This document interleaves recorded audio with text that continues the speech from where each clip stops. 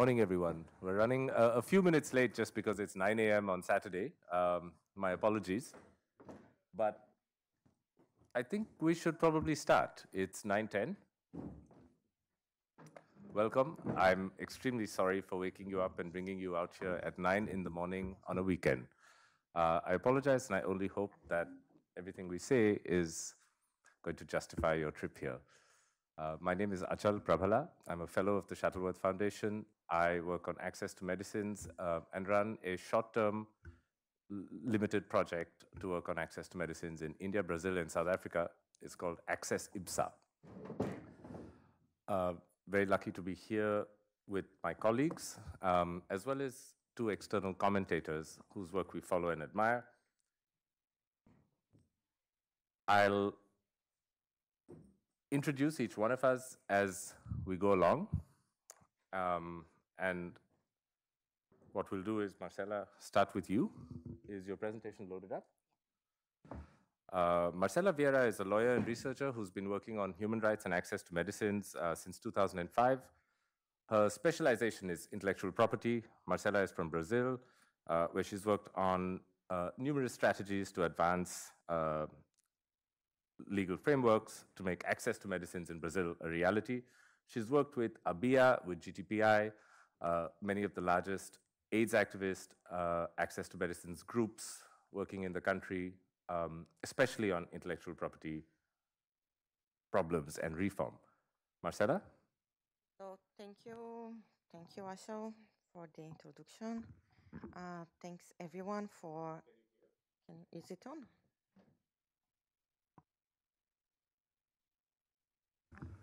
Oh, just one other note before you start, Marcela. We have three presentations from Marcela Vieira, from Andrew Renz, and Feroz Ali. And then we'll have a short discussion with Marumo Nkomo and Amy Kopczynski, our commentators. And then open up the floor for discussion across the room. So Marcela, Andrew, and Feroz, as discussed, I have to speak close. We'll present for about 20 minutes. Okay, so help me keep track of time. And I'll please. Bang the table. Okay, because this is a huge project that we are developing, so I try to bring the biggest highlights, but I might get lost in some details, so please try to help me to keep track of time. Okay, so I'm going to be talking about the part of the Access IBSA project that we've been developing in Brazil. It's in a partnership with Fiocruz, Fundação Oswaldo Cruz Foundation, and the Escola de Saúde Pública, ENSP. So we have been looking at the medicines that are bought under exclusivity by the Ministry of Health in Brazil, and we did an analysis of the patent situation and of the public procurement situation. So Gabriela Costa Chaves, that many of you know, is the coordinator of the research. Unfortunately, she could not join us today, so I will be presenting on behalf of the whole research team. Other than myself and Gabriela, we also had two other pharmacists working with us in the project. So basically, the main objectives, number one was to try to contribute to a better understanding of the context in which public procurement of medicines occur in Brazil. And we had as focus the medicines that are purchased without public tendering. So, well, basically, Brazil has a universal public health system. So the public sector is the main buyer and the main supplier of medicines in Brazil. There's also lots of purchases that happens outside of the public sector, but the more expensive ones, they are mostly bought almost with exclusivity by the public sector. So we looked at HIV drugs, we look at the cancer medicines, and also in the medicines that we call of high complexity, because the pharmaceutical assistance in Brazil has many components. And then in that high complexity ones, we find medicines for hepatitis C, hepatitis B, medicines for rare diseases. Well, there's a whole range of diseases that are covered by these medicines. So basically what we try to do is identify out of this initial selection of medicines, which one were had only one supplier in the Brazilian market, and we call that a situation of exclusivity. And then we try to investigate what were the determinants that were leading to that situation of exclusivity. So our focus was the patent system, but we also talk a little bit about the mechanisms of public purchases and also the registration part, because along the research, we could see that there were lots of things that were leading to the situation of exclusivity that were not directly related to the patent system. And then we try to identify what are the available policy options and to make recommendations to improve the processes related to this situation and to bring estimative of potential savings for the public sector if they adopt these other policy options that are available for them. So basically, we're working 4 axes of analysis. One, first, identifying which are those medicines that only had one supply. Next one, identifying the patent situation in Brazil of those medicines. The third one, looking at the public purchases, what was going on the ground, how was these medicines being bought, who was buying what. And we also try to analyze some of the legal aspects that might be contributing to this situation.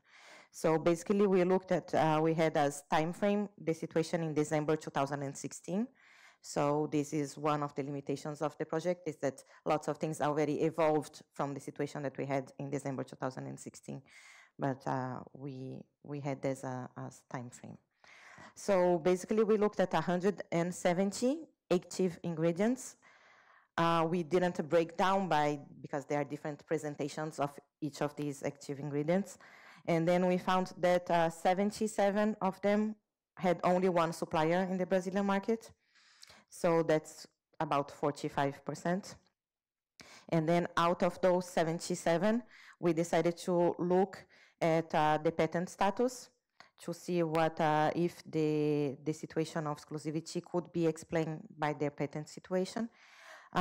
We saw that out of those 77, 3 were already being produced by Brazilian generic manufacturers, so we ruled them out as having a patent barrier. So we only looked at the patent status of 74 of the active ingredients.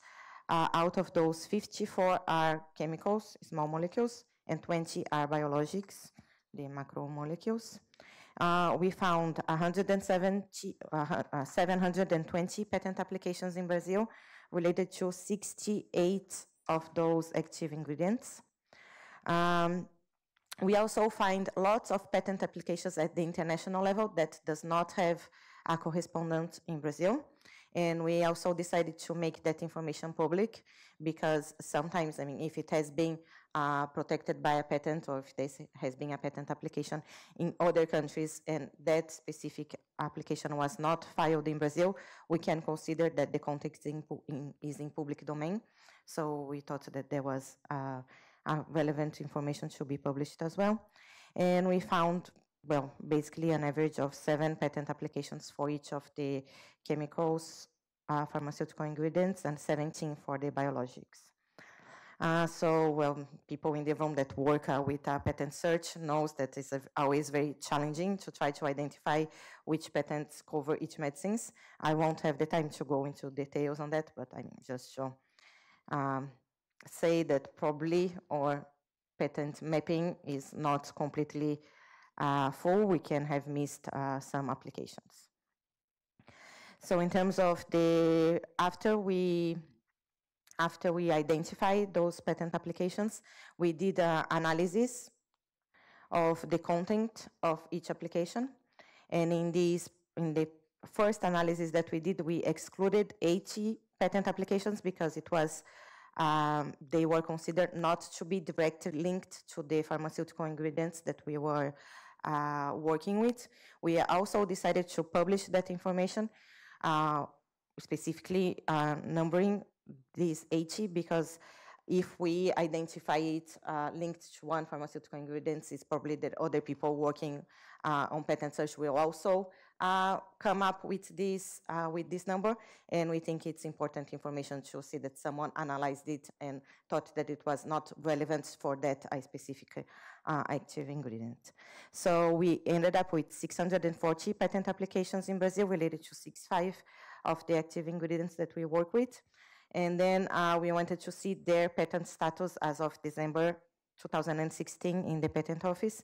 And we found that out of those, only 36 had been granted, 8 had already expired, 353 were still pending decision by the patent office. So Brazil is one of the countries that has the biggest backlog of patent analysis in the world in the pharmaceutical area. Now they are thinking about 13 years between the filing dates and the decision by the patent office.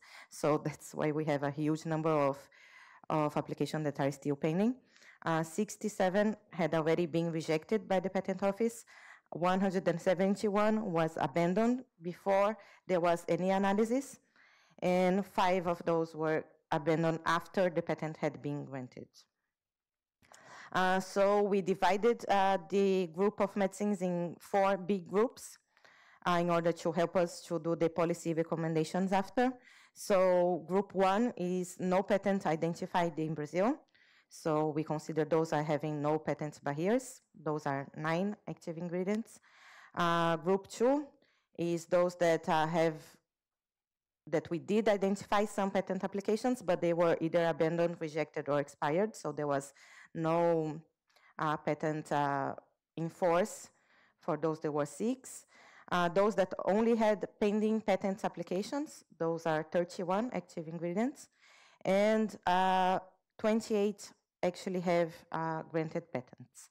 So we focus our analysis in the 31 that have only pending patent applications, what we can do to increase access to those, and also what are the policy options regarding the ones that actually had patent granted.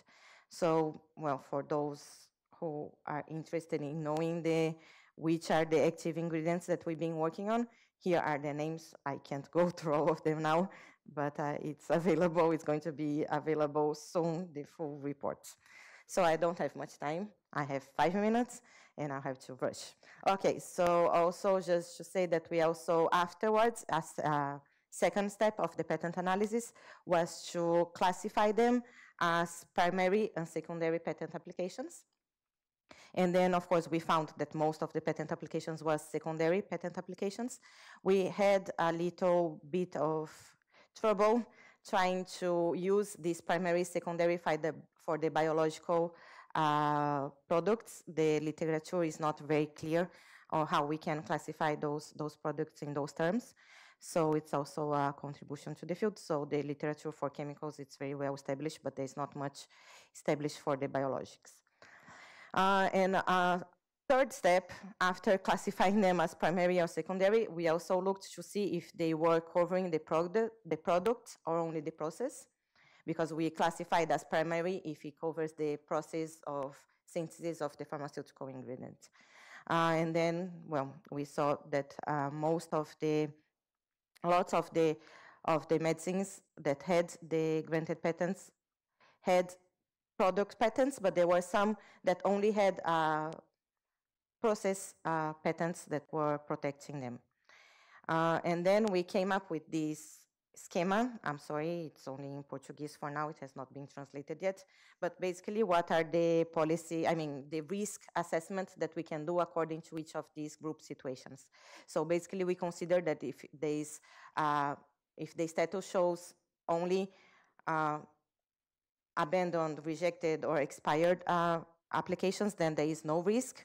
If there is a patent that is pending, then we have to, it can be risk 1, we classified it, because as we are going to see in the legal aspects, one of the legal things that the depositants can file for damages if the patent gets granted afterwards, even for things that happened before the patent was granted, so that increases the liability.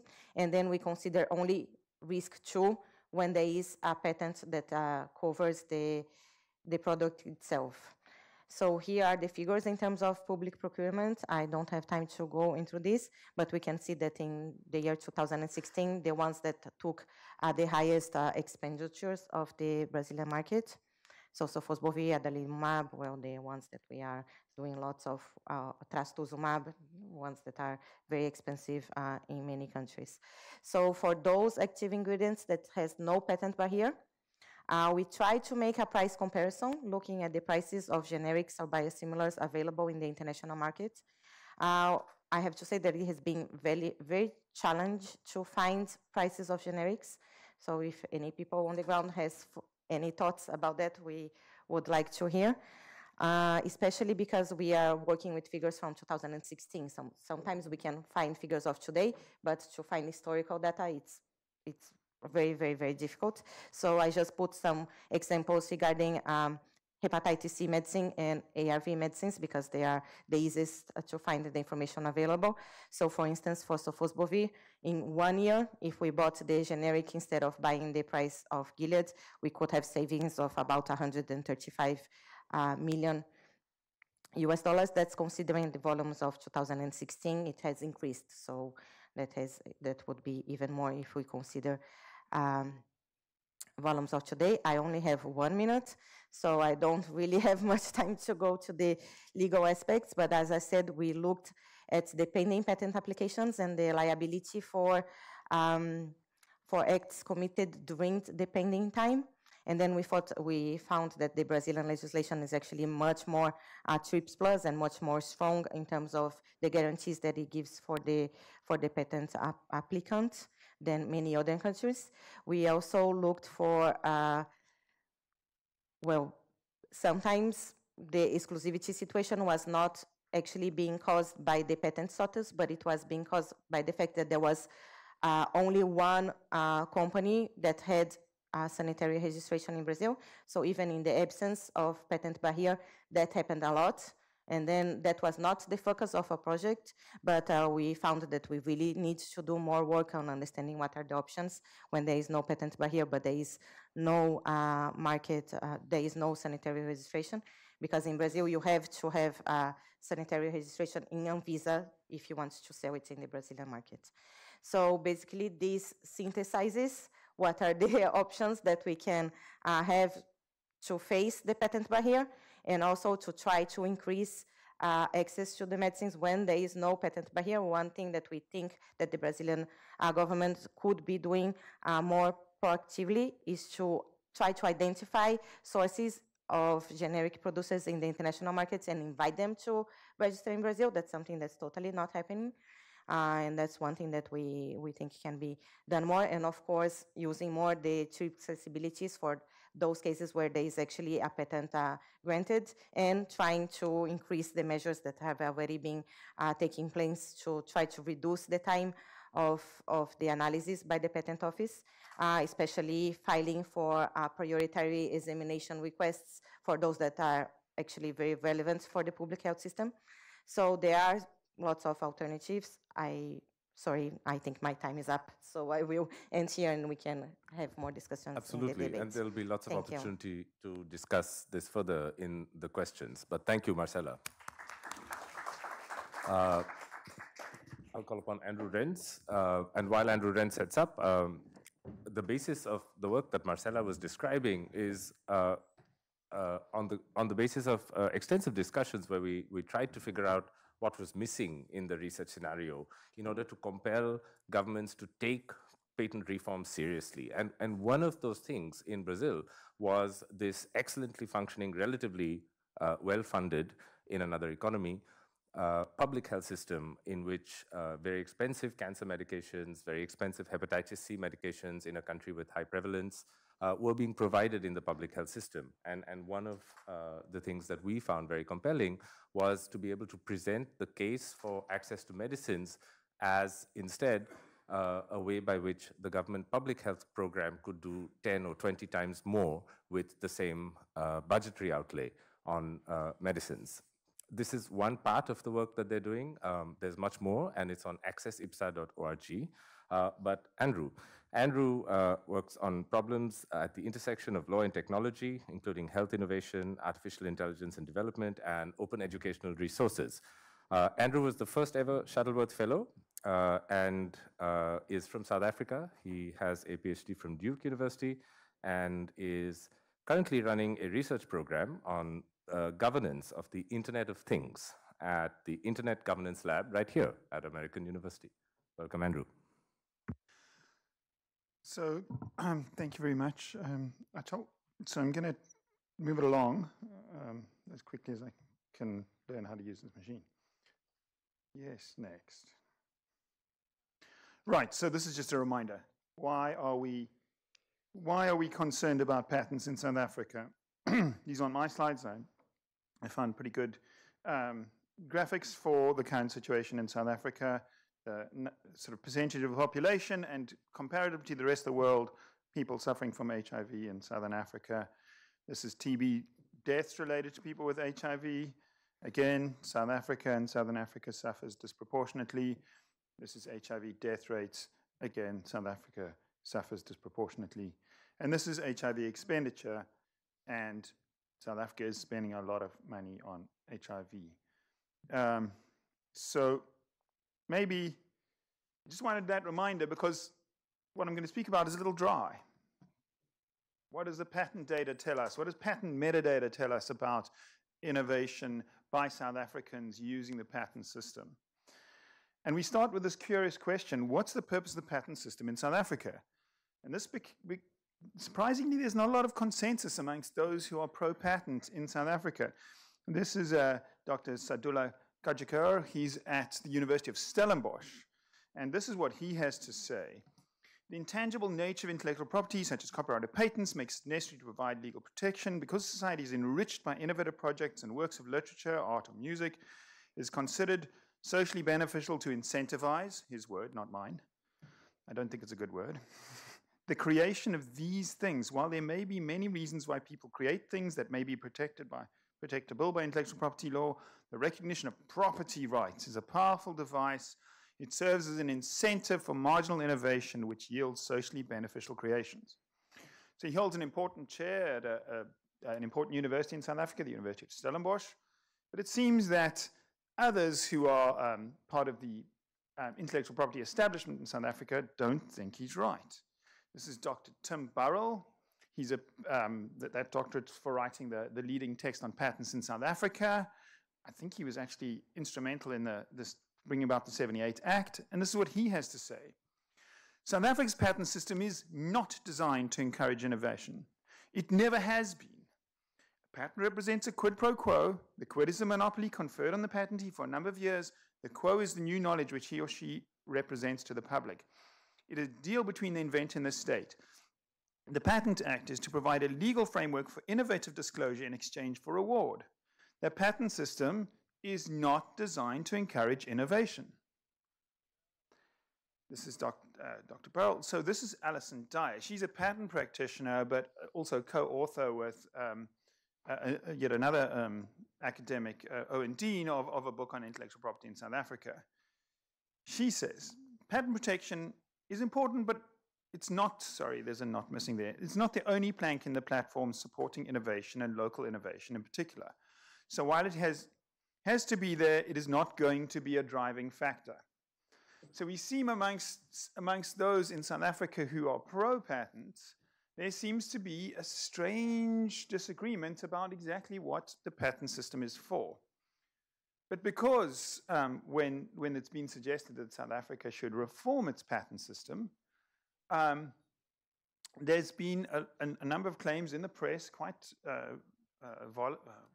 strong claims, that patents result in innovation in South Africa already, and that to tinker with the system will reduce South African innovation. So what we wanted to do was look at the patent data, particularly the metadata, and see if we could see any evidence of patents creating incentives for innovation. There's a curious thing. Dr. Burrell said, we give the monopoly in response to the disclosure of information. But he never explained how this could work in a jurisdiction in which patents are not examined. Okay, so for those of you who missed that, patents are not examined in South Africa. You pay the fee, you fill the form in, actually you pay a lawyer to fill the form in, a particular kind of lawyer, and then you get a patent. As long as the forms are filled in correctly, the diagrams are correct, and the fee is paid, you get a patent. So we give our monopolies for nothing. So whenever that happens, we should ask ourselves, cui bono, who benefits? I'll let you think about that question as I go through the data. So we looked at a large data set from January 2005 to July 2015. It was a static data set. We were unable to work with the online metadata provided by the South African Patent Office. It's called the Commission for Companies and Intellectual Property. And what we found, so we very helpfully got some data from DTI, so thank you, Maruma, that in that patent set, the vast majority, so close to 90%, were foreign patents. These are patents registered by foreign patent holders, almost all of which had been registered elsewhere first. So South African innovation is not the main use of the Patent Office. So who are South African patentees? So we found that individuals is the largest number, but companies is the close second. Universities and research organizations, universities register a lot more patents, but research organizations, and those are state research organizations. The CSIR, South Africa has an equivalent CSIR to India. It's a state organization. This mention of closed corporations, that's just a type of SME, small company, that can only have natural people holding it. So we knew that all of those were South African. So, okay, so we see individuals and companies both making use of the system. So in which fields do South Africans patent? So here, I don't know if this is that visible to you, so I'm going to read it. As you may all know, World Intellectual Property Organization has patent classifications which have a code. So here we say the biggest number of South African patents, the classification that is most common to a number of patents is only 4.7%, and it's E21D, which is shafts, tunnels, galleries, large underground chambers. In other words, these patents have to do with mining, and they have to do with the extractive phase of mining. They're not high value. Number two is, for some reason, containers for storage of transport articles and materials. I don't have a good explanation for why that is. The third down at 3%. So there's no blockbuster category yet, right? If 4.7 is our biggest category, is electrical digital data processing. And then the classification for medicines, A61K, and this includes pharmaceutical preparations, but it also includes home remedies, and it includes basically toiletries. It will include things like a face cream. Ooh. All right, so no blockbuster category. What about the foreign patents? Well, there we have a large category. 17.27% is A61K, pharmaceuticals. Next category down, heterocyclic compounds, includes chemicals which are important in pharmaceuticals. Next category, which is quite a lot smaller, 3.52, is things like pesticides and herbicides. So we see that South African patents aren't highly technical. So the main thing you get in shafts and tunnels, etc., is something called a rock bolt. Anybody interested? I'll tell you about that afterwards. Does the patent system benefit women in South Africa? So this is based. This slide is based on me classifying whether the data is not collected by the patent office. Me classifying, reading who the inventors were, and guessing whether they were women based on their names. So it's probably approximately right. I doubt I overcounted the woman. I doubt I undercounted the woman, but if so, it would probably not by a large percentage. And let's see. Universities, well, 41% of the patentees from the inventors from universities were women, but it drops dramatically, and we can see that women aren't really doing much innovation because of this patent incentive, or quid pro quo, if you believe Dr. Burrell. So whose patents are valuable outside South Africa? So who of those groups, companies, etc., bothers to patent outside South Africa? And we'll see it's pretty much the universities. Of the 246 patents that universities got, they chose to get 149 of them outside South Africa. So that's the highest percentage. Whereas for individuals, lots of patents in South Africa, almost none outside. So, in other words, they didn't think these patents were particularly valuable because they weren't willing to go through an examination system. They could get the patent without examination as an individual, then they would. Same thing for companies. So what that suggests is the patents weren't, that most of the South African patents aren't particularly valuable. South Africa is a small market. If you really want to make money, you're going to have to patent elsewhere. And that the people are choosing not to suggests that those are not very innovative patents. All right, there's a number of problems with the 1978 Act. This is section 34. It says the registrar shall examine in the prescribed manner every application for a patent and see if it complies with the requirements of the Act. So we should have examination, right? But we don't, because the regulations say all the registrar has to do is check if the patent prescribes with the formalities of the Act, not substantively. These are the proceedings you can bring under the Patent Act. You can correct things. You can restore the patent if it gets, if you fail to pay your fee, basically. You can amend your patent, and you can apply for compulsory license. Amending your patent is basically a tactic you can engage in if you get sued. So, or if you sue someone and they claim that your patent's not valid as a defense, then you can simply amend your patent in a way that will then prevent the other side succeeding. So it allows you to use a very cheap mechanism to defeat the claim of somebody coming against you in expensive litigation. So, is South African patent law stacked in the patentee's favor? Well, firstly, we give the patent without examination. Then we place the onus on the person trying to revoke it. Now, it might be legitimate to place the onus on the person trying to revoke it where there's examination. It doesn't make a whole lot of sense in a situation where you haven't had to meet any burden to get the patent. I see Microsoft's done bad things to my slide.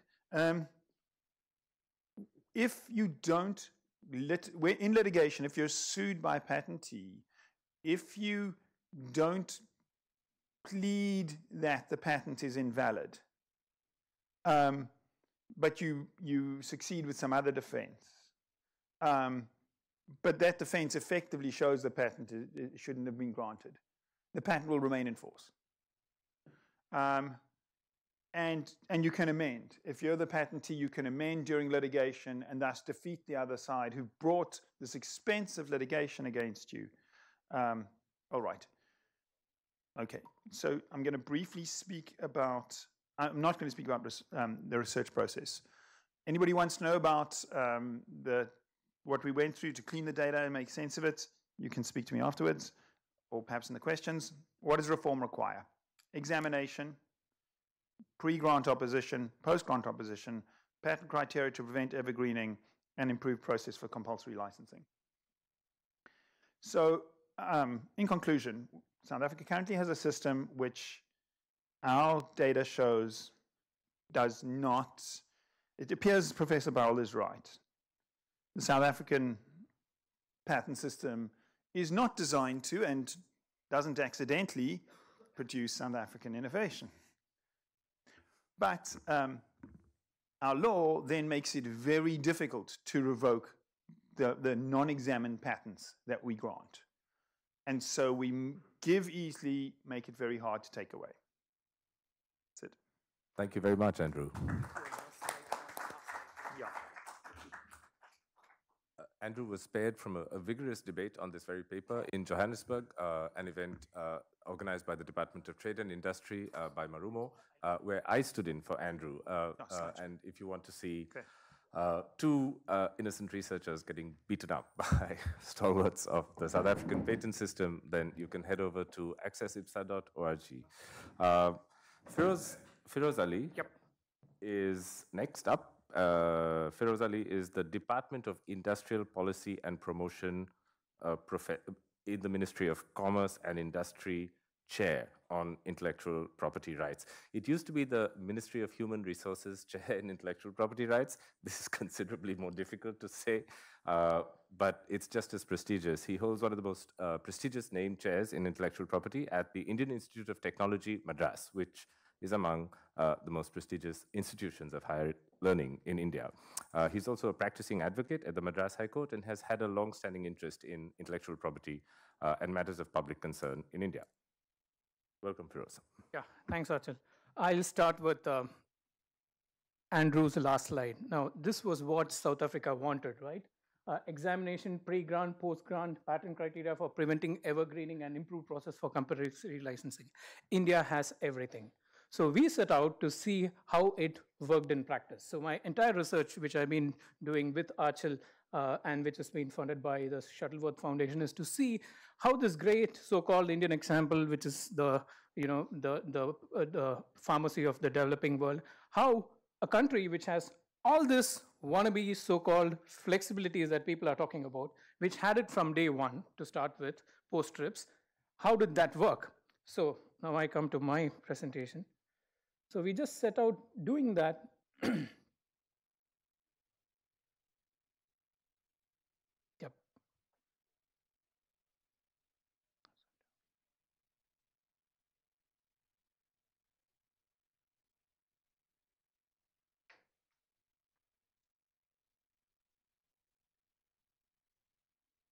Yep. So we set out doing that, and many of the people in this room have done some substantial work on how the Indian example has worked at the initial level. I mean, soon after TRIPS, and we had the Novartis case. There's quite a lot of literature that has been covered. I happen to do my doctoral thesis in Duke on that, and I'm happy to note that Professor Reichman and Dr. So, who were in my doctoral thesis board, they are here right now. So India went through this process of taking the transition period, a 10-year period, and we brought in 3 amendments. And so the compliance with TRIPS was on a phased manner.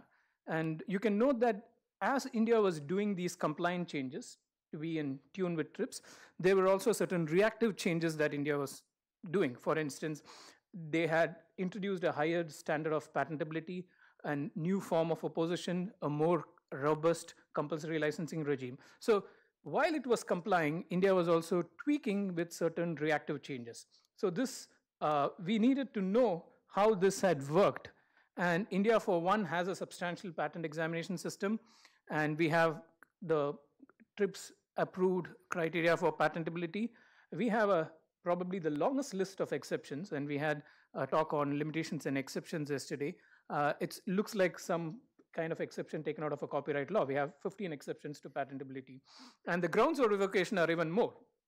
So how this has worked out in practice. So we set out looking at the practice of patent office, because that's the first line of defense, how the patent office is operating. And we found that we had certain advantages in looking at the patent office, because the patent office in India, when it has to reject a patent application, it has to give a decision under a particular provision in law, and that has to be a recent decision. So we had this set of recent decisions to look at. So the first thing we did was, even before looking at the grant pattern or looking at whether India is granting the right patents and the flexibilities have been used to check the grant of the patents, we set out looking at how India first rejected patents. So this, there are 3 reports that we have done so far. So the last report is still a work in progress. The first report was on how India rejects patents. And the second one was to take the lessons from the reject and to see whether the Indian Patent Office has been applying the same standard when it comes to granting patents. So the provisions that are relevant were what is the famed Section 3D, which I've just reproduced here. I will not take you through that. And we also have a 3E exception, which prevents granting patents on mere admixtures. So 3D and 3E in combination, you'll see that they work pretty well. And we also have certain absolute exceptions, like second medical use is not granted patents in India. And apart from this, we also have the plants and animals exceptions, varieties, seeds, and parts of plants and animals cannot be patented. That is right now before the Supreme Court. Monsanto has taken an appeal. Monsanto lost its patent because the Delhi Division Bench of the Indian High Court, Delhi High Court, said that they cannot have a patent under the Patents Act. They can only go under the Plant Varieties Act. So the list is exhaustive, but we are just confined to a few anti-evergreening provisions here. So this is the first report that we came up with, and we found that predominantly the patent office does its job on its own. So 95% of the samples that we studied were rejected by the patent office without the intervention of a third party, a pre-grant opponent. So though we had pre-grant opposition in our law, only few of them were active. And in fact, I don't think we have more than 500 decisions on pre-grant opposition in the country. So only a very small percentile was instrumental. This is largely because of the way in which the patent prosecution is set up. The patent office looks into pre-grant only when it takes a call that it has to grant the patent. So the pre-grant is not looked into till the patent office makes its mind on whether to grant a patent or not. So obviously, the pre-grant comes in only after the patent office does its check. That probably explains the smaller amount of successful pre-grant oppositions. And in looking at the rejects, we found that this is how the number operated. There are very few pre-grant oppositions. And we also looked at the trend between pharma and non-pharma. And I know it's red and light brown. And we found that there is an increasing trend in rejecting pharma, which shoots up. You can see that after 2012, 2013, and it shoots up. And the reason is that the Novartis judgment comes around that time. And the Novartis judgment kind of gave an approval to the patent office what it has been doing.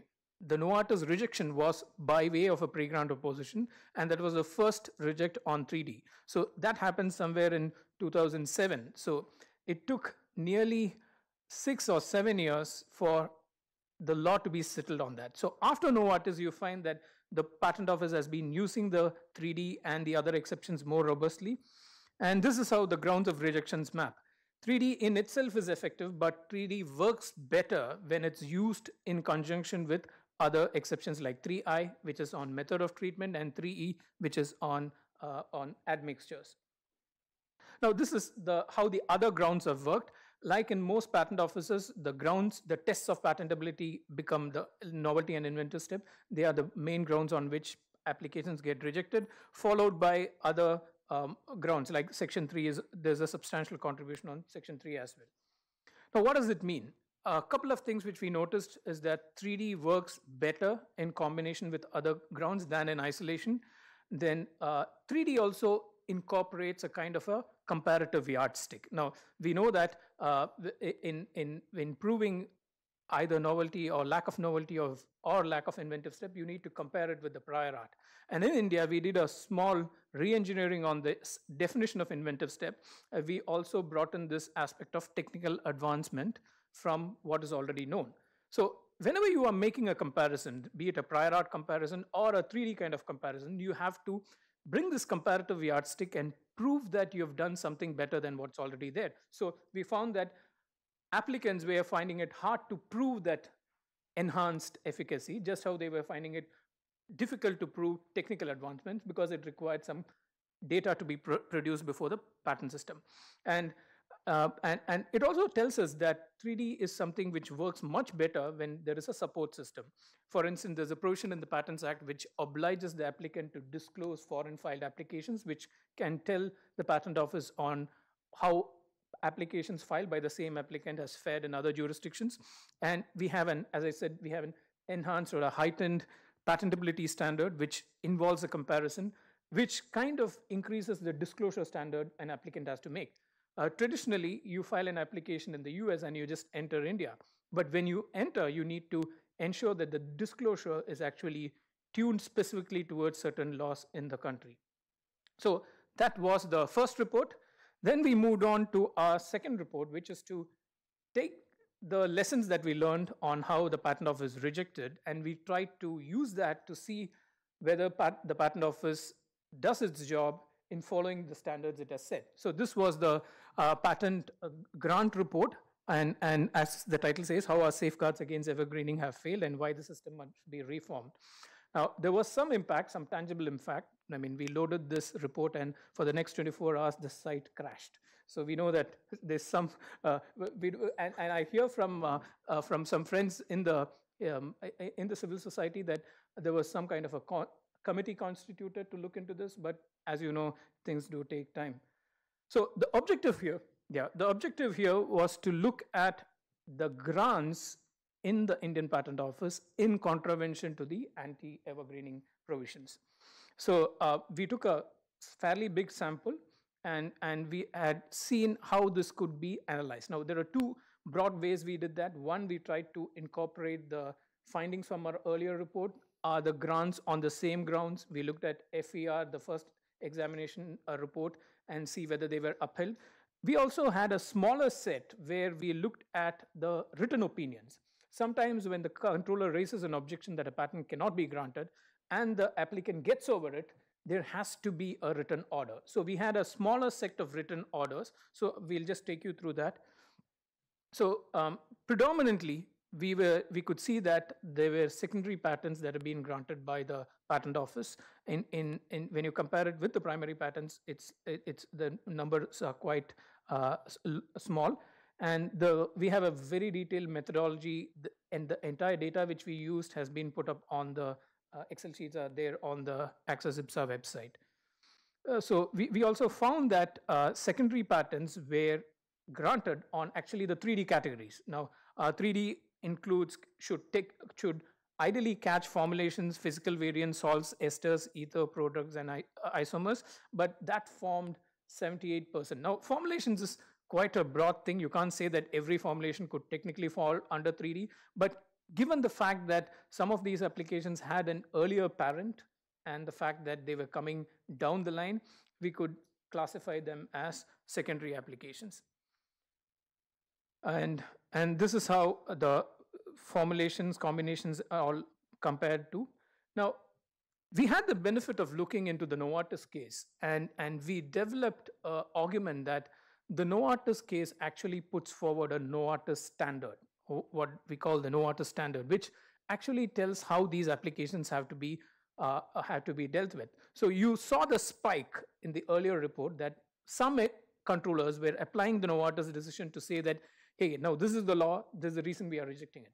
But in this report, we also found that despite there being this Novartis standard, the standards were not captured in the right manner in the examination guidelines. And probably because of that, we found that there were secondary patents being granted despite the standard being very clear. Now, the standard involves identifying the new form, comparing it with, I mean, it's a 7-step standard. I mean, we have just provided that. I'll just quickly take you through this. But we looked into a smaller number of cases, 50 cases, post-Novartis, where this standard was not followed.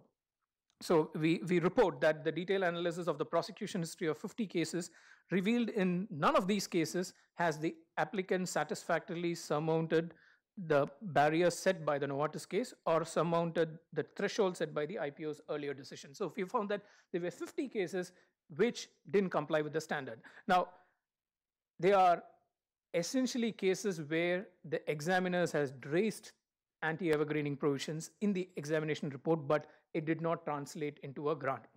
Now, the report has been there more than 10 months now, I mean, close to 10 months, and we have not seen any substantial action around it, but we are hoping that there could be some litigation action to, just test this further. Now, so we report that there is a very high error rate at the patent office, and the fact that that the anti-evergreening provisions have not been applied uniformly to reap the benefits. So a couple of things that we suggest is to update the guidelines which we have in our country and to have the Novartis standard very clearly introduced into it, and to have an anti-evergreening checklist for the examiners, which is not there in, it's not there right now in the country, and also to make the 3D exception an absolute exception, like how the Argentinian examination guidelines are. Make it absolute, don't make it something which people can get over. Now, we also have some work on biologics, and we are looking at a similar pattern on rejects and grants.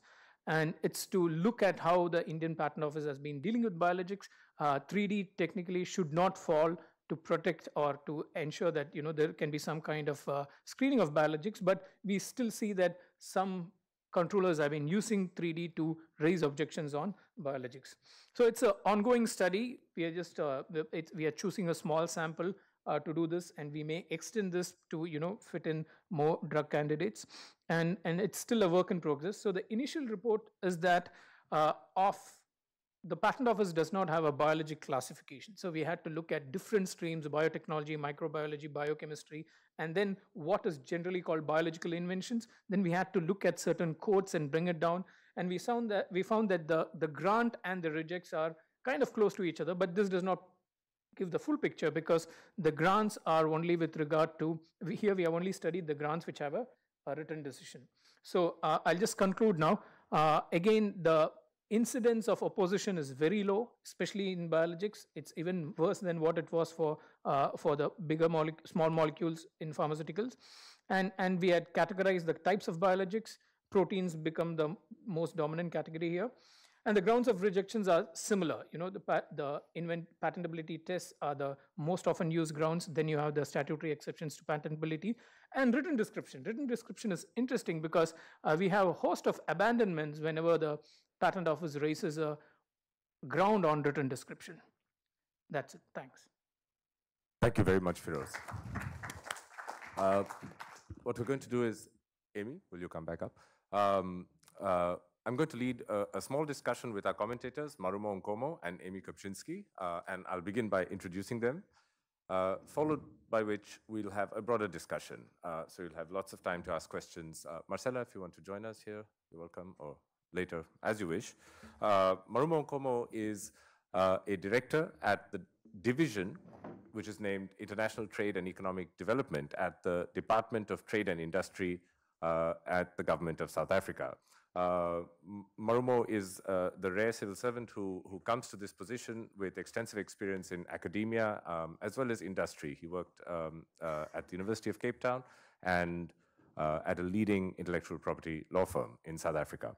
Amy Kopczynski is a professor of law at Yale Law School, is a co-founder of UAEM, University's Allied for Essential Medicines, and someone who's been writing extensively and working extensively in this area. I have a few questions for both of you, and I'll start off by asking a question to Amy, but Amy, do please use that to expand on anything that you found interesting in what you just heard. One of the conclusions from our research in India is that we have absolute exceptions and conditional exceptions to prevent evergreening. And it does seem like the conditional exceptions were written in as a way to make the exception seem less threatening than it was if it was phased in blanket terms. And when you look at a provision like the standard for increased therapeutic efficacy, our research shows that it's never been satisfied. There have been cases where it's been erroneously accepted by the Patent Office as satisfactory, but the standard, in fact, hasn't been satisfied. And one of our conclusions and recommendations is that either in the patent examination guidelines or in a possible future amendment, the condition is insufficient on many grounds. It causes complexity and confusion when examining and creates an opportunity for diversionary exchanges. And given that it's never been satisfied, our recommendations were to move what we have, our anti-evergreening provisions, up one notch. That, of course, then gets into the question of TRIPS compatibility, of whether those provisions will run into trouble with the WTO. What are your general thoughts on where that could go?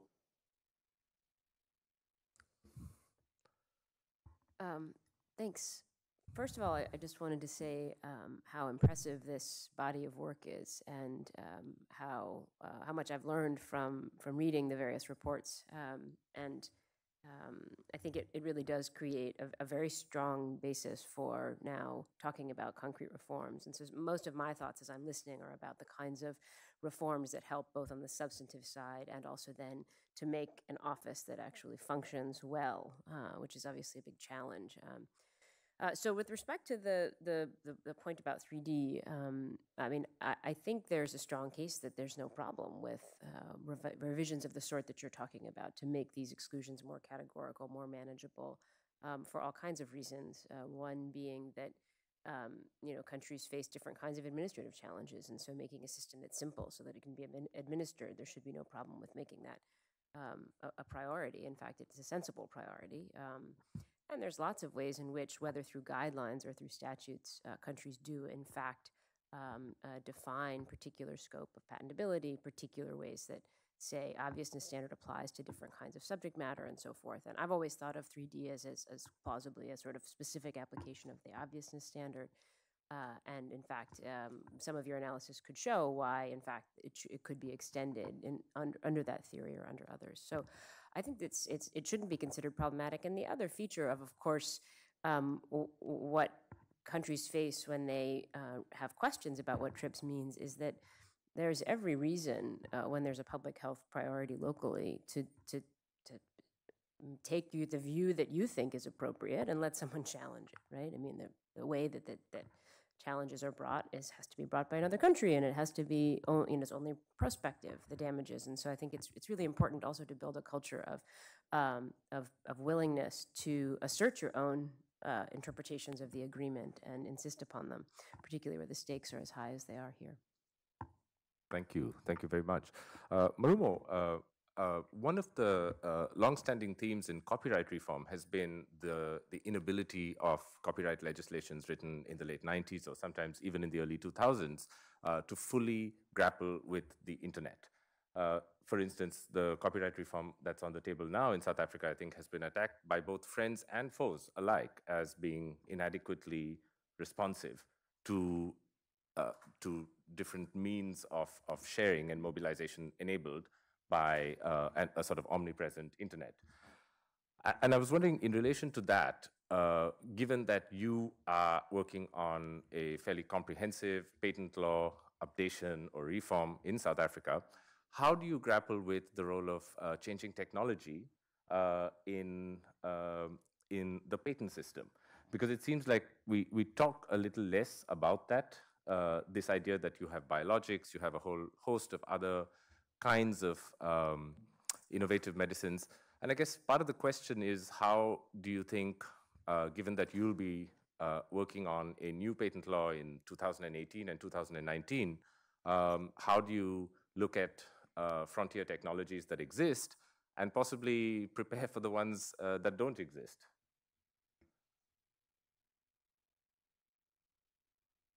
Thanks, Achal, for the question. Maybe I'll also, if with your permission, Chair, I'd also maybe just want to add a little bit to what Prof. Amy just mentioned now around the issue of asserting your interpretation of TRIPS.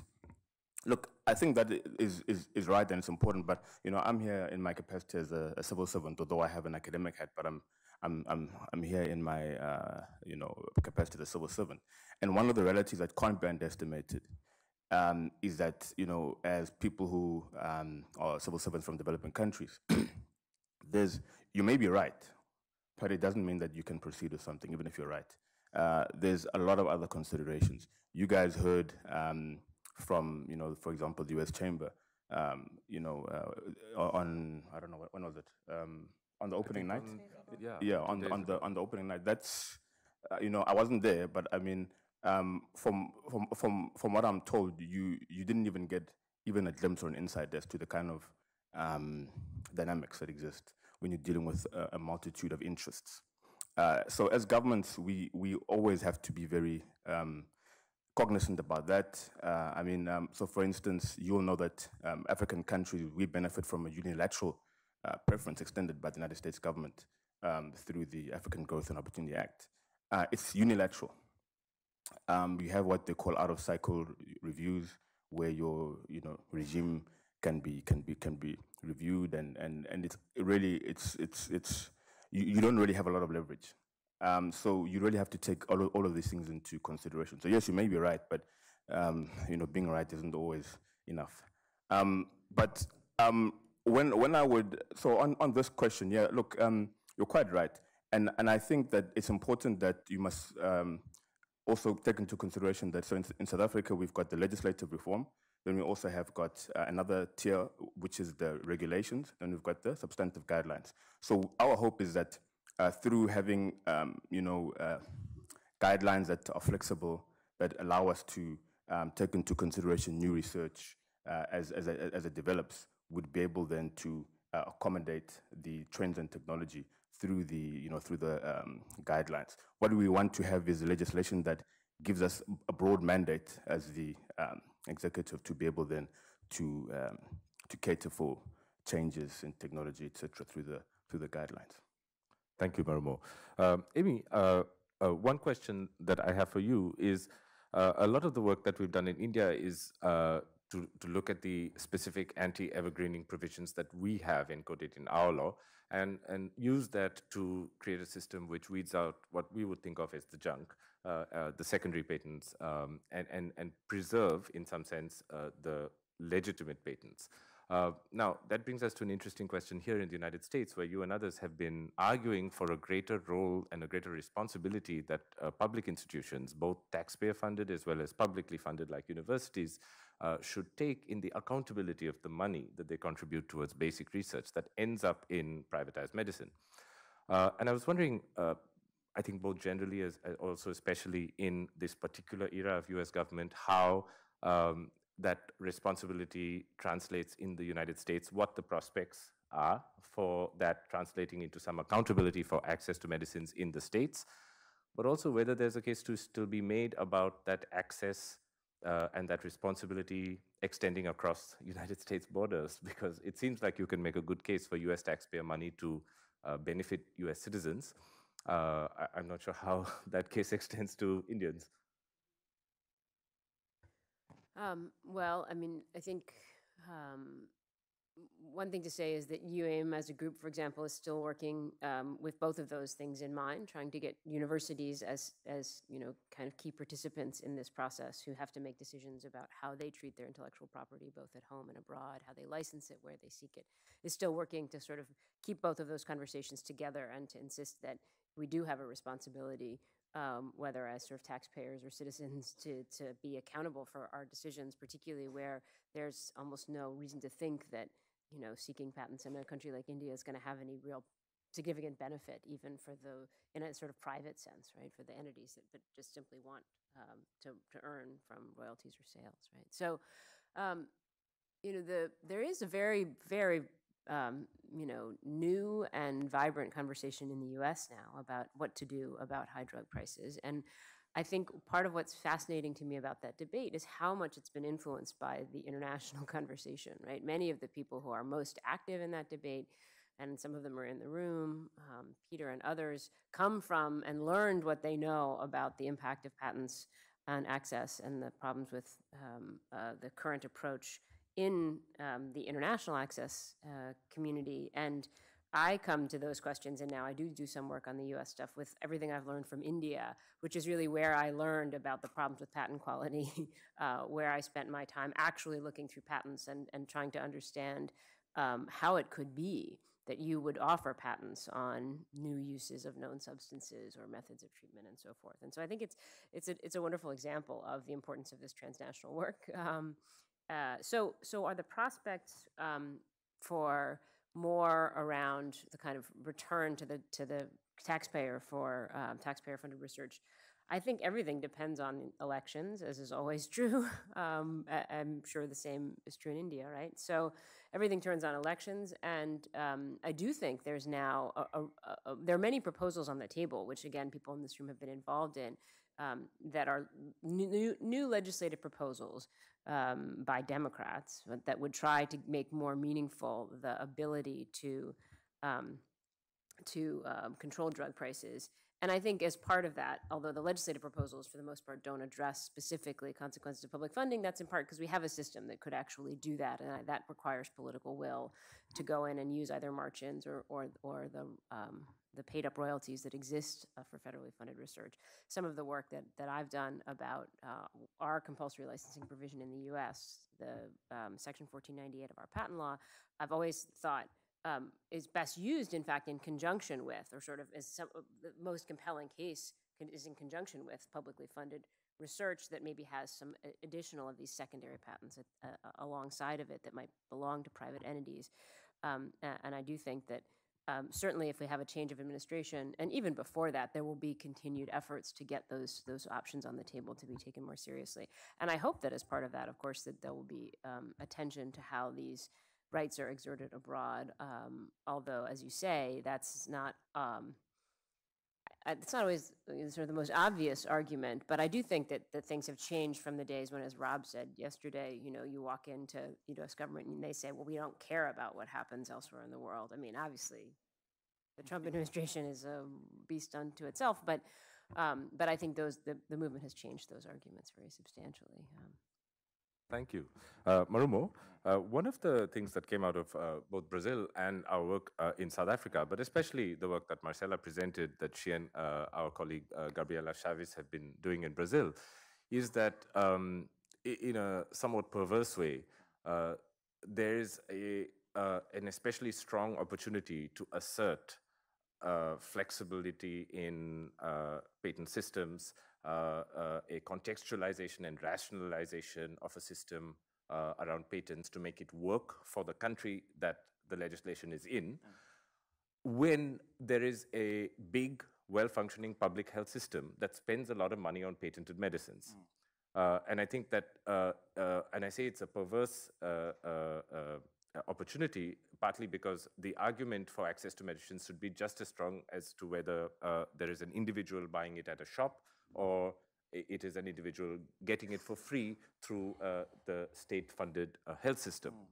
But when it is state money that is being spent, and when it is state money that therefore could be saved or extended to treat 10 and 20 times the number of people with the same amount of money, that does seem, to us at least from where we sit, as presenting a special opportunity for the same state, another division of the same state, to think about the patent system differently on the basis that it affects the finances and the functioning of the state at large. How have those conversations developed in South Africa, and where do you see the opportunity for the health system and the Department of Health and their concerns impacting the way that this process turns out? Yeah, thanks. Yeah, thanks, Achal, for the question. One of the important recommendations of the UN High-Level Panel in 2016 was that governments should have strengthened intragovernmental coordination. And we certainly have taken that seriously. So the concerns of all of our partner ministries feature very prominently in our thinking about how we look at IP issues. So for instance, the Department of Health is a very, very key stakeholder and a key partner, not even stakeholder, a key partner in how we have been conducting the reforms. And so, certainly the considerations are always, at the forefront of our thinking. Specifically, when it comes to how that department has, utilized flexibilities, etc. And here I'm going to be fair to corporate, to the corporate entities. I think that you will be aware of the history that we've had in South Africa about how there's been contestation in the past with, certain multinational corporations when South Africa had tried to introduce legislation that sought to facilitate better access.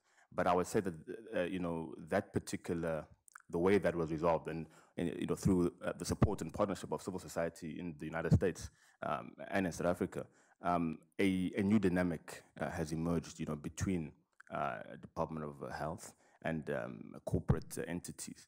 There's really very significant cooperation that does happen.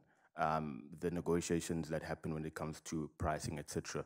The Department of Health is able to negotiate, prices for products that are favorably comparable even with India, with brand pharmaceutical entities. So that certainly is the reality. and voluntary mechanisms have been very, very useful. Having said that, of course, it's important that from a sustainability perspective, you can't run your health system based on largesse. So, of course, we do have ambitions, and we're working on this to ensure that our legislation allows a sustainable way of ensuring access to affordable drugs, both for the public and the private sector. And indeed, I think that process has been appreciated. Thank you very much, Marumo. And thank you, Marumo and Amy, for joining us. We're honored to have you. That brings us to the end of our discussion. And so now we can open it up and have a broader discussion. I hope you have questions. If you have a question, when you ask it, would you introduce yourself so that people here know who you are? And if you have a question for a specific person, then name the person so that it's easier to answer. Maybe we can collect 3 or 4 questions and start with Brooke. Go ahead. Is there a mic? Oh, yeah, there it is. I'm not sure. Can you turn it on, perhaps?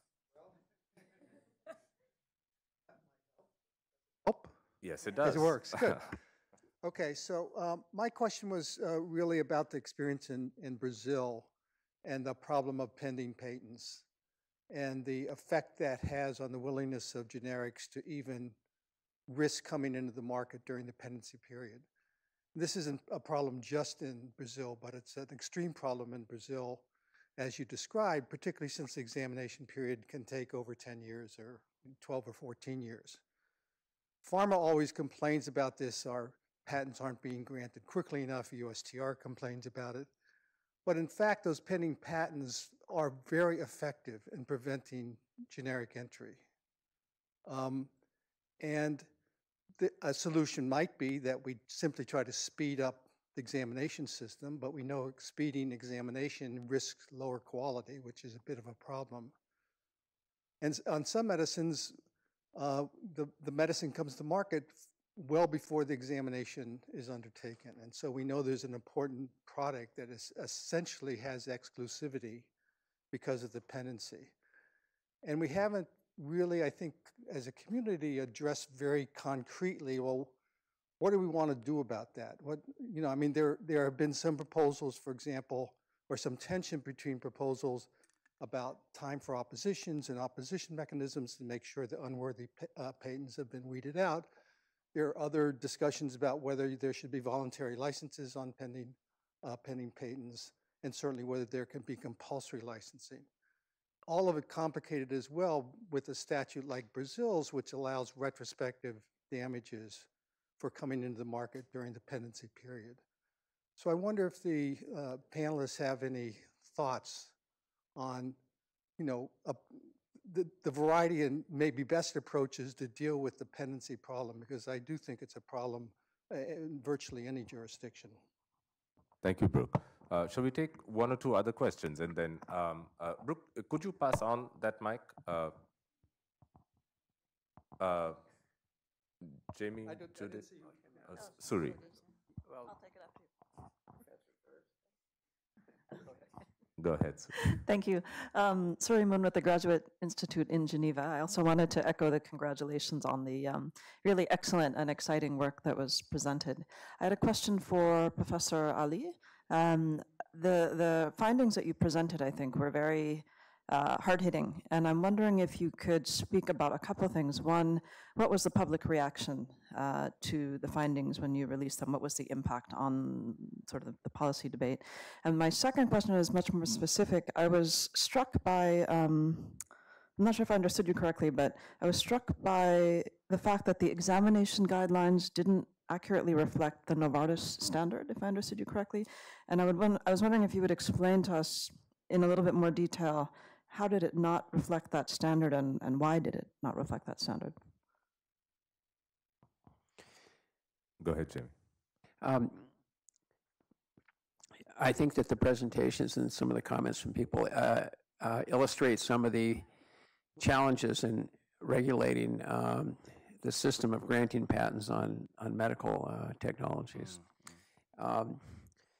In some cases, even when there's good laws on the books and not necessarily follow through and things like that. I've worked on these issues for a long time, and I've come to the conclusion that the regulation of the monopoly is not working very well, and that people should consider a different business model for funding research and development. It doesn't start with the idea that you give somebody a legal monopoly and then you try and claw back from that exceptions and limitations. And that whole delinkage paradigm. I just wanted to know what the panel members thought about whether the focus should be on, we have to do the current reforms because as people live and die right now and the other things take a while, but whether or not there should be how much attention should be given to the more fundamental and transformative reforms that can't be done in the short run, but may actually resolve the access issues in a more fundamental way. Thank you, Jamie. It was Judith, Luis, oh, sorry, and, okay, and Gopa. Hi, this is Judith Rius from UNDP. Also thanking all the panelists, but also Achal for coordinating this work.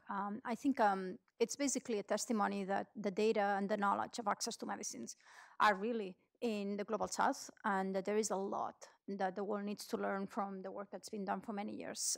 So thank you for putting this data together and this panel together. I guess my question is a little bit linked to what Jamie was saying.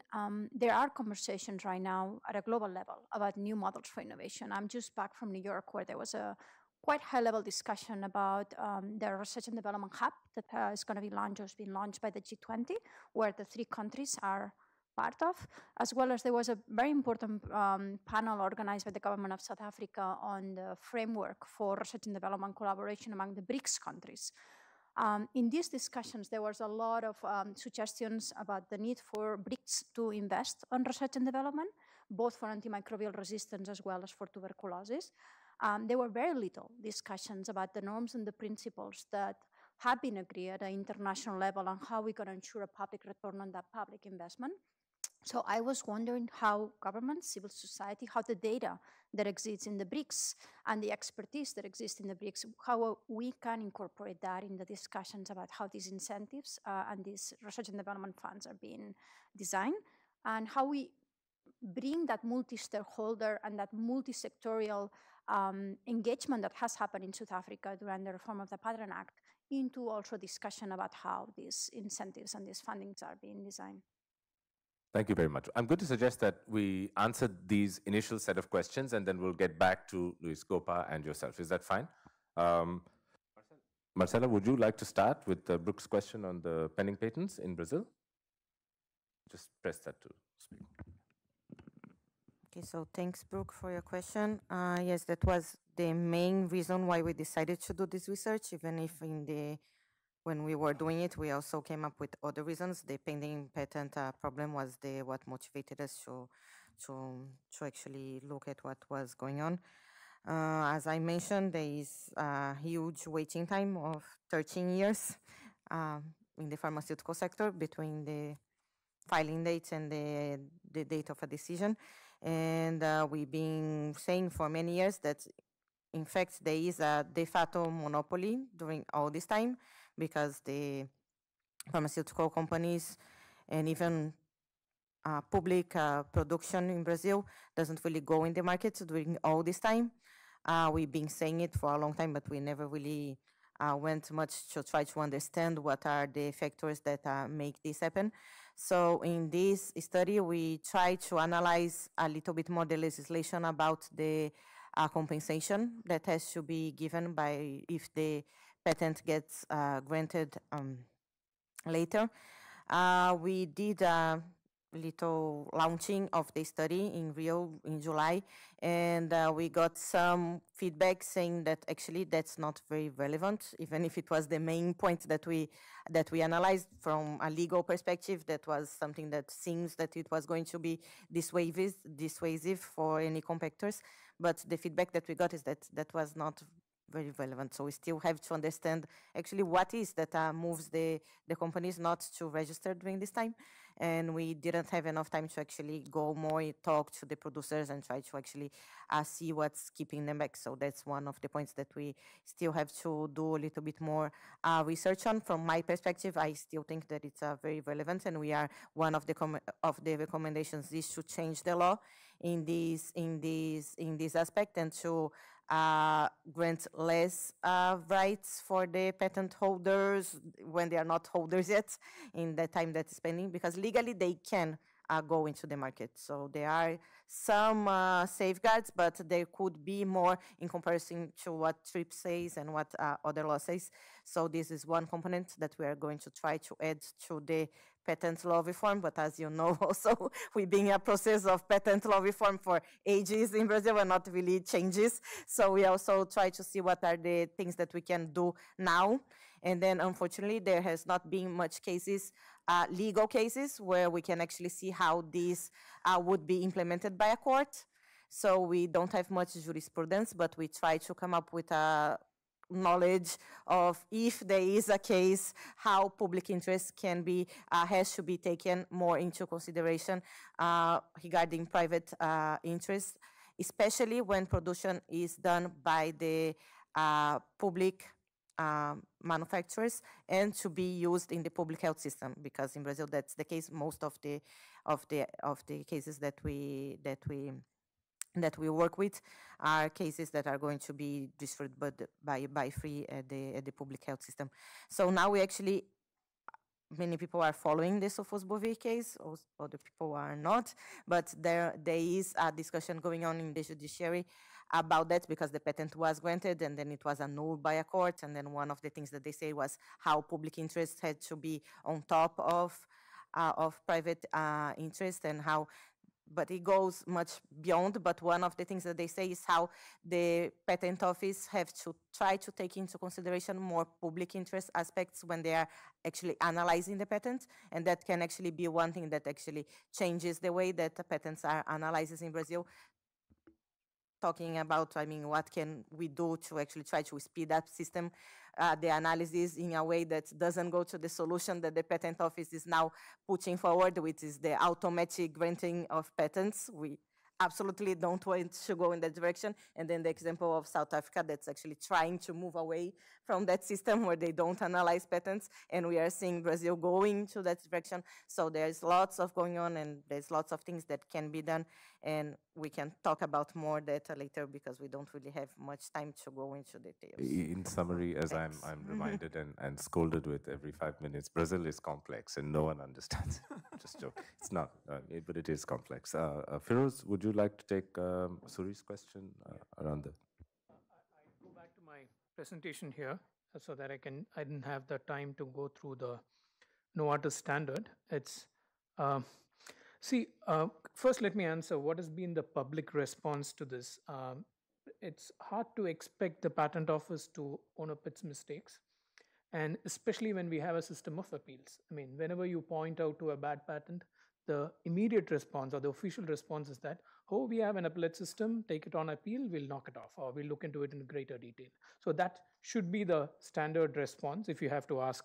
There's a very high error rate, and I'm sure there's no patent office on earth which operates without an error rate. So it's a matter that we just found the error rate in a particular class of patents to say that this is the error rate. So the official response that we would expect from them is that take it up in appeal or file a review process if it is still open, because you can still file a post-grant review if it's been 1 year since the grant, but that's not possible.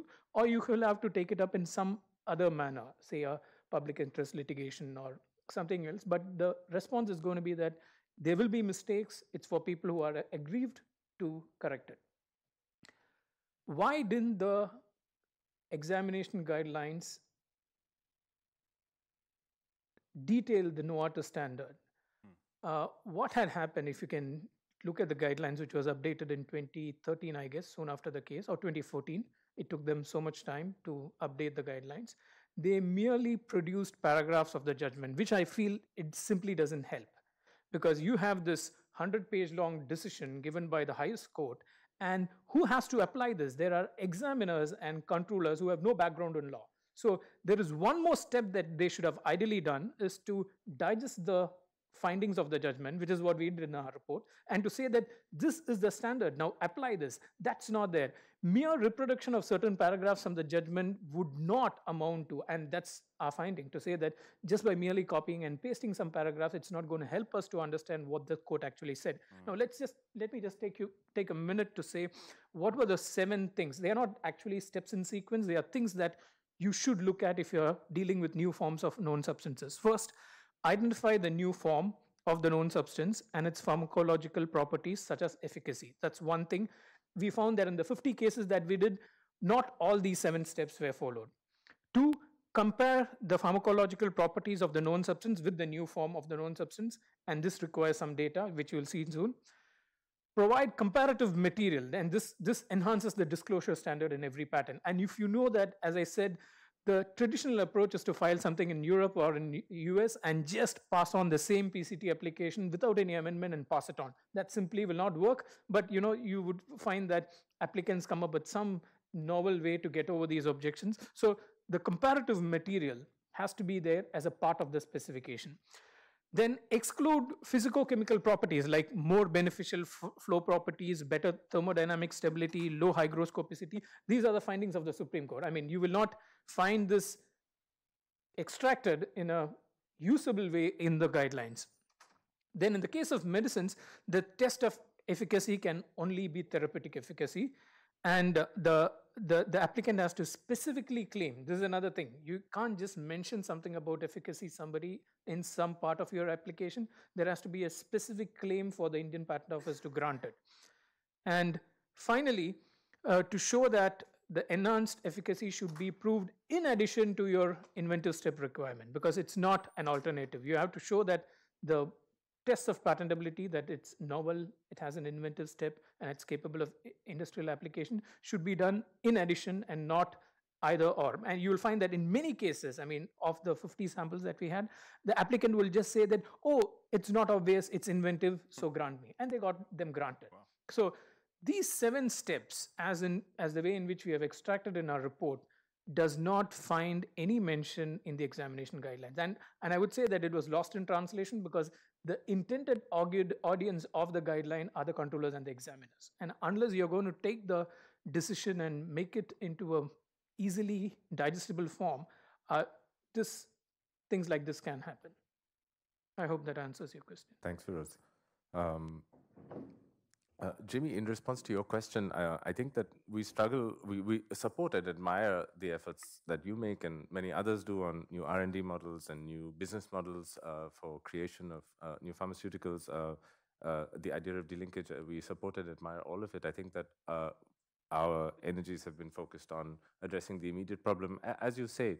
But I struggle with that in the sense of how to be able to do more than this at the same time. And Amy, do you have any thoughts on some of that? How do you combine looking at the harder work that is the slow slog for a completely different future, which is quite distant in comparison to spending time working on the system that we have now? I'm not sure I have any brilliant ideas. I mean, I do think it's worth thinking about, for example, as legislative proposals are being put forth, to attend to whether or not there are aspects about R&D that could be incorporated. One of the things that's been interesting to me about the U.S. proposals, and I've been talking to people on the Hill who are from various senators' offices and things putting together proposals, is that some of them do actually combine, say, various means to reduce prices with R&D proposals. And sometimes it's, if we can reduce prices by fining companies for excessive prices or taxing them, then some of that money will go back into research or in fact creating special research funds. And obviously this has some benefits with respect to the political appeal of we want to reduce drug prices but not harm R&D. But it also, so maybe there are ways in which those who are working on legislative reforms could start to try to incorporate some provisions about R&D into those same bills. In fact, it can be complicated, of course, given different committees and so forth, that might trigger in each national setting. But so this may be one thing to think about that I've been impressed by in the US process. And of course, sort of how you allocate your energies, it seems right that that we all have to be thinking about the longer term with whether or not the work that we're doing, even some of it, of course, that's focused on the short term, can be beneficial in terms of the longer term. Absolutely. Marumo, would you have some thoughts on Judith's question, which was how the BRICS process, which you are closely involved with, might inform these new business models or new approaches to R&D, as well as how that works in terms of some of the cooperation on intellectual property as it exists? Yeah, I mean, thanks, Achal, for the question, and thanks, Judith, for the question.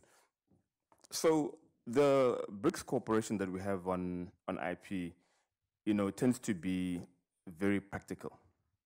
And I suppose somewhat linked also to the previous question on delinkage and some of these other models is that, yes, there's a lot of discussion internationally. There's a lot of, I see some people in the room have written a lot on this, like Professor Moon and others.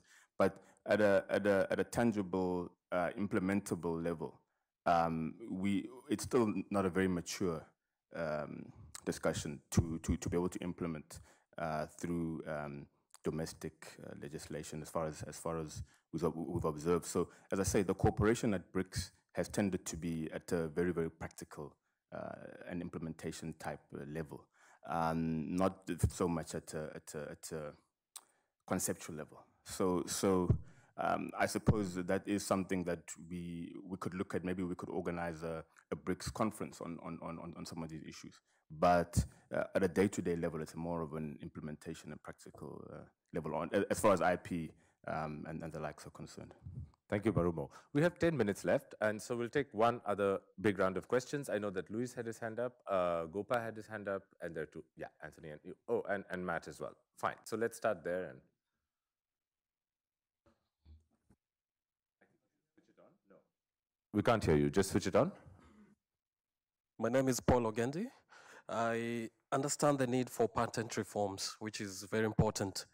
And I'm asking this question because BRICS represent the leadership in developing countries and they should guide others.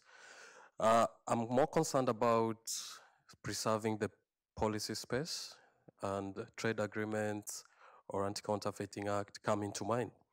So one of the things that I've been thinking about is impact assessment, or human rights impact assessment to be specific, as a tool for developing countries to employ so that the policy space, even as you expand patent reforms and provide for flexibilities, that you do not undermine that effort.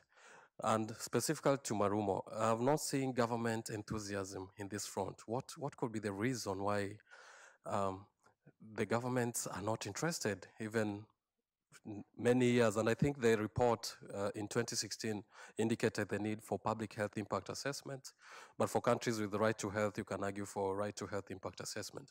And for the other countries in Brazil and other areas, what should be done so that this methodology is taken up seriously, because you cannot just focus on patent reforms without paying attention to the other threats, particularly in relation to trade agreements. Thank you very much. We'll just go in order of who's closest to the mic. So Anthony, would you like to go next? I'm Anthony So with the IDEA Initiative for the Johns Hopkins Bloomberg School of Public Health. First, my compliments to the panel for really a great, excellent and great work across the board. I had two quick questions. One's for Feroz. Will I be comfortable that the Indian Patent Office were to copy and paste your 7 criteria to embrace the Novartis standard? I wonder, should we really leave the checklist approach to a process that develops such guiding criteria largely internal to patent offices? Is that really a sure enough path to ensuring that we have the right precedent adopted by the patent office? Or do we need to have a different kind of process that we need to give more thought to as to how they arrive at the checklist? And the second policy tool that I'd be really interested in hearing about, perhaps directed to the larger panel.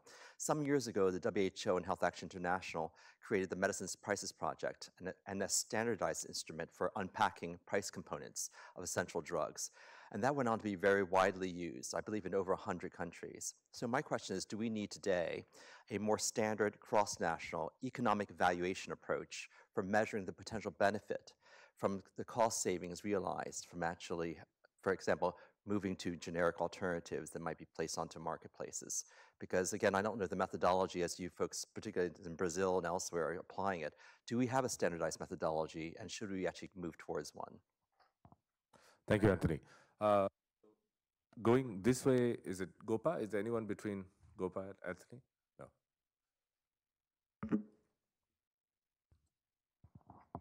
So, two quick questions. One, Firoz and of course Achal, while doing this report, what are the factors which really led to this kind of situation? So I think Section 3D is pretty clear, and if you read, all non-experts also understand that how to go about it, then why the patent office really made this huge mistake? What are the factors? Is it political? Or is it, are there any other factors, like people always cite wrong technical assistance, or the training, evangelization of IP through some external actors? What are those factors, whether you had any reflection while preparing this report? And second, on this Novartis test, I think if you read, again, it's Section 3D is very clear and how to go about it, and there was no need of any test actually in a way. And 2007 we have the judgment from the Chennai Madras High Court. So when we say in a way there is a Novartis test in 2013, in a way we are pushing the the clarification period another 6 more years. Actually, 2007, in a way, everything is clarified after the we have the Act was amended in 2005, and within 2 years, 2007, I think August, the clarification came from the Madras High Court. Then, in a way, I'm saying that if you say Novartis test from the Supreme Court means, in a way, we are pushing it for 6 more years, saying that giving a benefit of doubt to the patent office. I think that is in a way unfair. Thank you. Thank you, Gopa. Luis, and then Matt, is that correct? Or is there anyone else? Okay. Well, thank you. I have just a practical question. In the case of Brazil, that you mentioned that there were a number of drugs that were being bought for an exclusive provider, and those were with no patent, if I understood correctly. And if that's the case in Brazil, have they thought, or countries who are thinking on using the compulsory licensing for import from a different country? So to ask like a compulsory licensing for export in Canada to import to Brazil where it's not a patent, do you see that feasible? Thank you. And Matt? Hey, Matt Cavanaugh from Georgetown. So building a bit off Marumo's comment, I wonder if I could ask you guys to push a little bit on the politics here. It is, this work is fantastic and really interesting, and it really advances us along the way and gives us something else to push on. And I see some pieces that are very country specific, right? Things that are different country to country about what you found. And then of course, some clear threads. So my question is, do you see a political venue in which this could actually be addressed? Is it, there is, we have WTO, we have WIPO, we have UNDP, we have WHO. Is there a political venue in which this level of failure that you're documenting here could actually be addressed or not? And if not, then that's a bit of an indictment about where we stand right now, and do we need to do some political thinking about how to create such a venue, whether that's a BRICS venue or not, where these could be addressed not just as a one-off, because the point that Marumo makes about like one-off efforts really expose everybody that's trying to do this to huge political push that we don't always win at, right? So is there a way to move forward? Thanks. Thank you very much.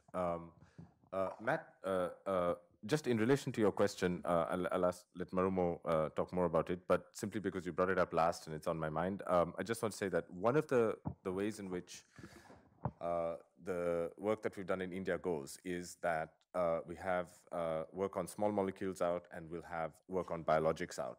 Our findings in summary are that the Indian Patent Office works with a rejection rate of roughly 40% when it comes to pharma patents. Our conclusions are that it should work with a rejection rate of 90%.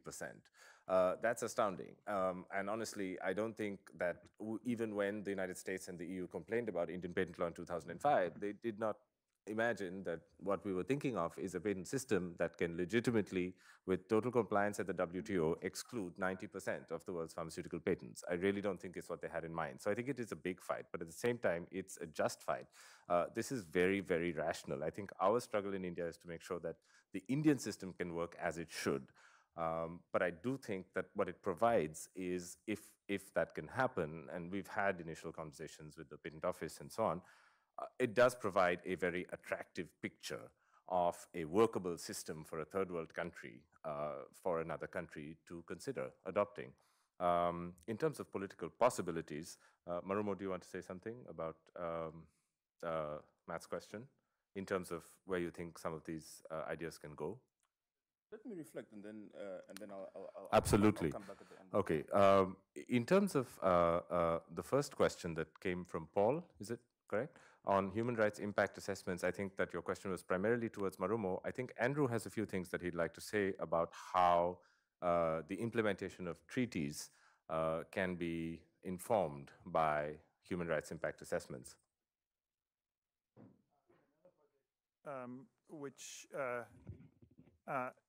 Which is coordinated, it's known as Ask Justice. It's coordinated by the University of Cape Town's intellectual property unit. Tobias Convierter, who's sitting on the table just in front of you, this way, is my fellow leader of that project.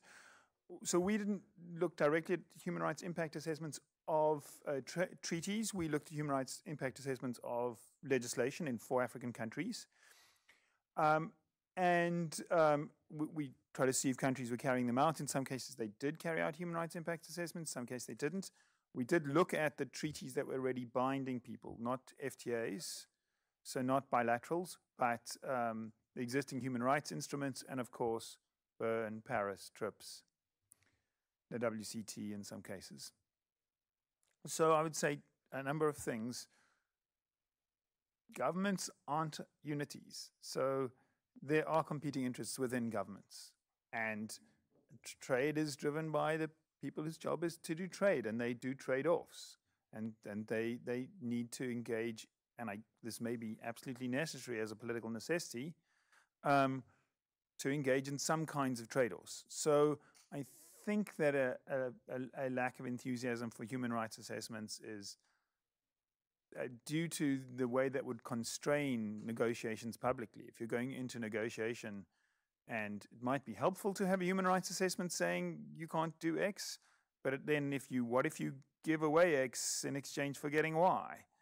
That's going to be politically difficult. So that's a kind of a realpolitik reading of that. But there's actually another danger. There's another danger, which I discovered. There's an unaccountable enthusiasm in a number of quarters in Africa for claiming that the human right that you should really be protecting is a human right to IP.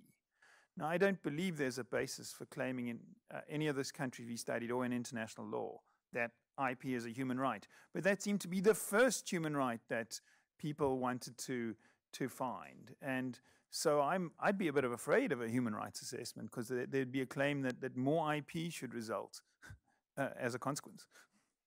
Marumo, as someone who does employ human rights impact assessments, would you like to address that question quickly? I'll be very brief. I'm cognizant of time. So the first thing, you asked two things. One was about the preservation of policy space, and then the other one was human rights impact assessment. So policy space, I mean, the South African government is very clear about the preservation of policy space. And if you look at our engagements in various international fora, it's quite evident. I mean, some of you were at the high-level declaration on TB last week. We work a lot on this. And just one example, for example, domestically, if you look at our approach to bilateral investment treaties, that I think has been quite a leader. One of the main considerations was the preservation of policy space. And then on human rights impact assessments, actually, I'm not sure what happens in other governments, but certainly we are very, very open to them. In fact, we conducted a human rights impact assessment in relation to our IP policy that we have recently concluded. It's not yet in the public domain, but we worked very closely with the United Nations Development Program and other intergovernmental organizations, so that we do see that as a very important facet of our policy work. Thank you.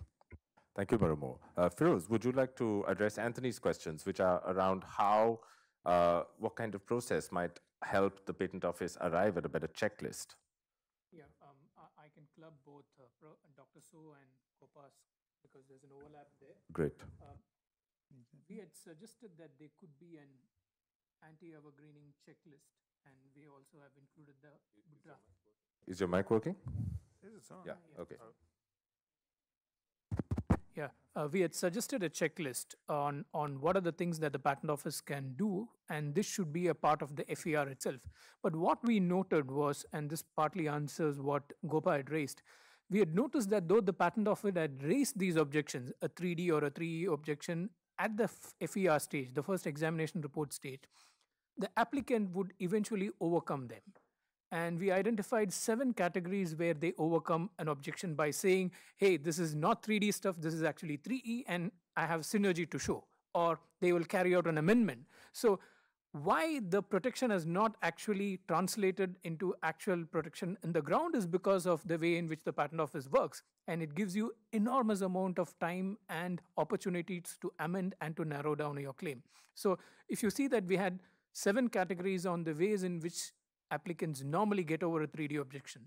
A more detailed guideline, I feel, should be the way forward, because the guidelines are not just for the examiners and the controllers, it's for the applicants as well, and for people to look at what should be the reasoning of the Patent Office when it grants a patent.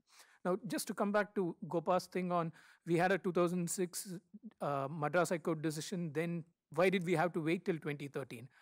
The simple answer is that the Patent Office guidelines were not amended after the Madras High Court decision. It was after the Supreme Court decision. So the law, I mean, and what the Supreme Court declares as per our Indian Constitution, it becomes a part of the law of the land. Great. Anthony had another question, which were around comparisons, economic comparisons that we could make around price components of drugs. And I think what you noted is that given the different contexts in which we're working, how is that feasible and applicable? There might be someone else who wants to add to that, but I can provide some understanding into how we thought of it. Firstly, price data, historical price data we found is rather difficult to get when you don't have a large commercial institutional subscription to IMS Health, which is the worldwide monopoly on drug prices now and past. But regardless of that, of course, there are several price comparisons that we can make from any country. We found that there are contextual factors that make some of these price comparisons weak or ineffective, in a sense, irrelevant. For instance, Brazil. Now, there are numerous price comparisons that we can run. There are a few problems with that. One, the Brazilian government, when it negotiates prices, actually negotiates prices, and those are pretty good. So they're quite far away from what the retail price is, even in Brazil. Two, the Brazilian medicines registration system has historically been both complex and closed. And what it means is that in the absence of numerous intellectual property barriers, you can still have a registration barrier where the drug simply isn't available.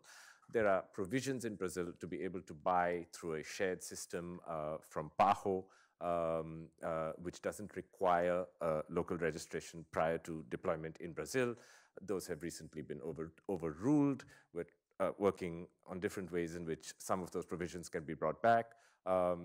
So this combination, South Africa has a notoriously difficult registration process that can take up to 3 years. So I think that the price comparisons are always very helpful.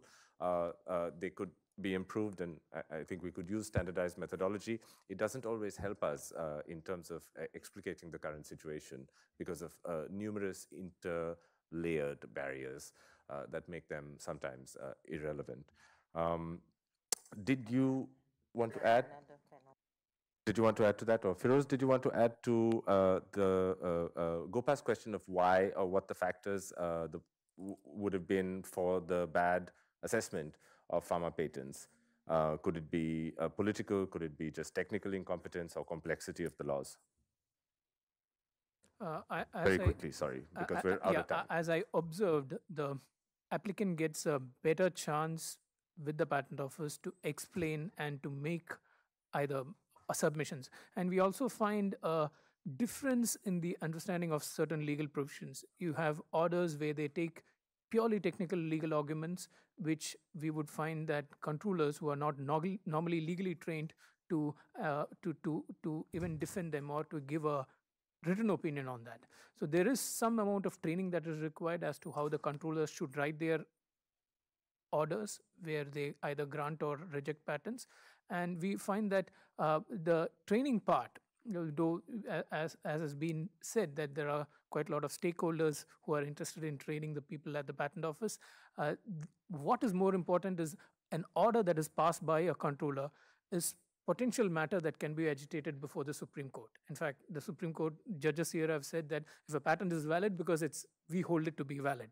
So the ultimate arbiter of a patent case is the Supreme Court. So there should be some training, in my opinion, which goes to help the controllers write better orders that can stand judicial scrutiny. Thank you, Firoz. Final answer, Marcela, from Luis's question about what tactics you can use in Brazil to when you have monopoly supply, even though there is no patent, whether you can have compulsory licensing from import from a different country. I don't know if I understood your question, Luis. Maybe if I reply wrong, we can talk afterwards. Because what we studied are the situations where there is no patent in Brazil, but there is still only one supplier. And then I understood you saying that how Brazil could issue a compulsory license to export to another country.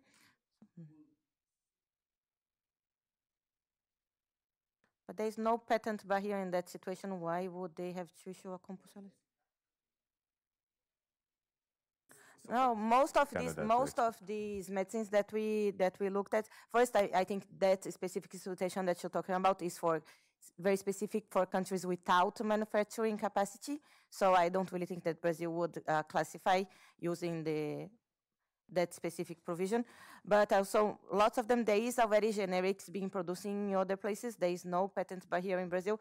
There are other situations there are other factors that are playing there. That's not an issue. I don't really get how the compulsory license could be useful in this situation. I mean, for me, the compulsory license is useful for the ones that we have, that the patents have been granted, which are little, but there are some. But maybe we can exchange more after we have another panel. Maybe we can talk about this after the panel. Yeah, so I can better understand. Thank you very, very much. Thank you for coming. Thank you, Firoz, Andrew, Marcela, for your work. Thank you, Marumo and Amy, for joining us.